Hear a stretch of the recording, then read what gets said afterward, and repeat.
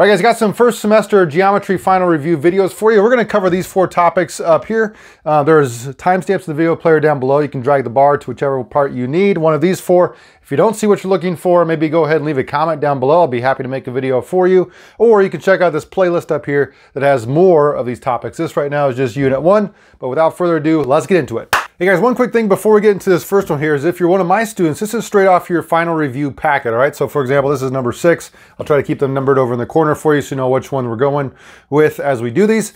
But otherwise, if you're not my student or if you're just trying to study in general, one good practice is to maybe get the problem written down, pause the video, all right, and then try it yourself. And then hit play again, see if I do it the same way you do it. And then you can see whether or not those match up to see if you did that correct or not. Otherwise, let's get into this first one up here, which says point C38 is the midpoint of AB. One endpoint is A, -1, 5. Find the coordinates of the other endpoint B. All right, so this is telling us that we have a line segment AB, A on one side and B on the other, with our midpoint C, where those two are the same, and so C is going to be in the middle. And it gives us the coordinates of each of those points, all right? So for example, C is 3, 8. I'll put that down here. It's 3, 8, an ordered pair.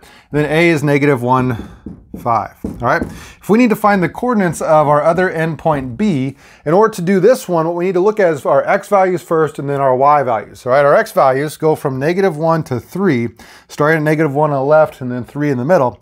And if you notice here, I went up 4. Right? -1 plus 3 gets me, or plus 4 gets me to 3. So if I go up 4 more, that's going to put me at 7 over here for the X value of B. If I do the same thing with the Y values, 5 plus 3 is 8. So 8 plus 3 more will get me to 11. And then my endpoint for B is 7, 11. Okay, next question, number 8 says XZ bisects angle WXY. You notice XZ here is a ray because there's only one arrow above the X and the Z. And so, because of that, it looks like if this is WXY and it's being bisected, bisection means it's cut exactly in half, where this angle is going to be congruent to this angle. All right, so if that's true, what we can do to solve this situation is set 60, the top one, equal, since they're congruent, equal to our bottom one, 3x minus 12. And go ahead and solve for x like this. I'll do it real quick for you. So if I solve that real quick, I get x equals 24, which satisfies x in this problem. All right, guys, this next one's a little bit tough. At first glance, looks like it's just going to be vertical angles. Set those equal to each other. Boom, solve it, you're done. But you'll notice across from each other, my vertical angles are different variables. That's bad. Okay, here I have 11x, here I have 5y. I cannot set those equal to each other because, well, we just don't know how to do that yet. Okay, so what I have to do instead is realize that this is talking about degrees. Okay, I know it doesn't quite explicitly say it on your review packet, but that is what it's talking about. So, for example, if I look at the y values and the x values here, let me start with the x's since that's alphabetical order, it goes first. This is what I'm going to do is take 11x plus 16 and add it to the other one, 8x plus 12. And then since this is a linear pair, I'm going to put it equal to 180 since they're along the same line. The linear pair adds up to be 180 degrees, okay? Then I can go ahead and solve for x, which I'll do real quick for you. All right, so for the x value, I get x equals 8. And then for the y value, same idea. We're going to add these up and set them equal to 180 like this. 3y plus 13 plus 5y minus 1 equals 180. Again, I'll solve this real quick for you.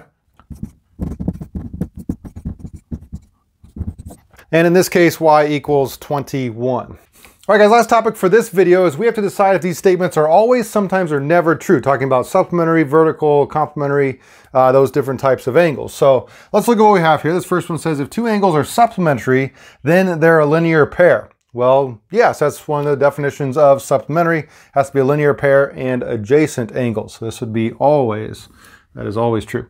Second one, if two angles are a linear pair, then they are supplementary.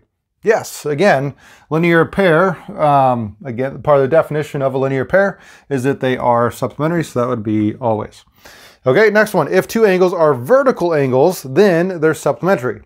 Sometimes, okay? If you have two vertical angles, like here 1 and 2 are vertical angles. If those two add up to be 180 degrees, which is the definition of supplementary, that would be true, but of course that doesn't have to be true, so this is only sometimes true. Next one, if two angles are adjacent, then they are complementary. Well, again, adjacent just means next to each other, and that could happen if we have, again, maybe a right angle, and I divide into two. Well, these two next to each other, angles 1 and 2, they are definitely adjacent, they're next to each other, and they're definitely right, but I can make two other angles that are adjacent that are not complementary. So again, this is just sometimes true. All right, last one, if two angles are supplementary, then they're both acute. Well, acute means that they're less than 90 degrees, and if we have two, we can take it as close as we're going to get here. So let's say maybe 89 and 89. Okay. Well, if I have both of those that are the largest acute angles that I can get, well, I need 90 and 90 to get supplementary at least, right? So at least one of my angles has to be right or obtuse, which means they both cannot be acute and yet still be supplementary. So there's no way for that to happen. So this would be never true. Hey guys, did this video on our final review help you out? If it did, help me out by liking this video down below. Otherwise, check out this video. I think it's also going to help you as you study for your geometry final.